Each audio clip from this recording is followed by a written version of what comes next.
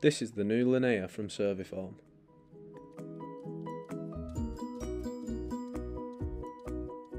The calandering unit has been equipped with a numerical display. This will speed up the machine setup process by allowing accurate and consistent adjustment when changing rule.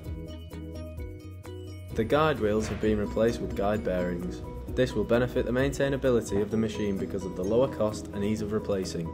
The cut crease and perf cartridge has been equipped with pneumatic waste ejection. This ensures a clean, efficient cut every time and could also improve the life of the tools.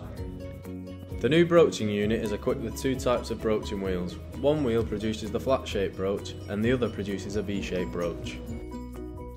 The V-shaped tool is not only used for ensuring a tight, sharp bend, it is also used to mitre the start and the end of the rule for better joining on the die board. It miters the rule without affecting the lip.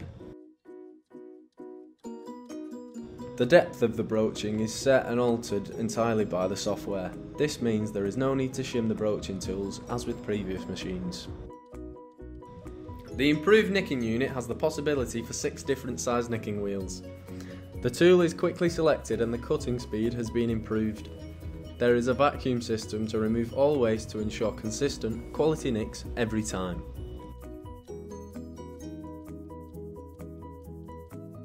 The bending speed has been greatly improved.